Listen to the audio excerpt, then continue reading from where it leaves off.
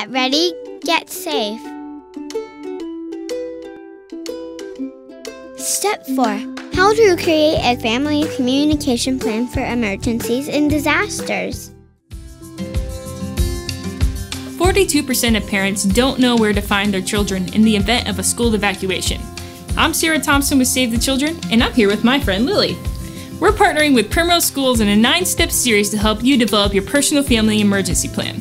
In Step 4, we'll help your family prepare for emergency situations by walking you through a step-by-step process to develop your family communication plan. Creating a plan that outlines meeting places or multiple emergency contacts and other key information will make sure that your family can stay connected in an emergency.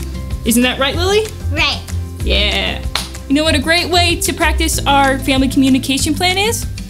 It's a game called Leader Says. Do you want to play with me? Yeah. Okay. I'm going to be the leader.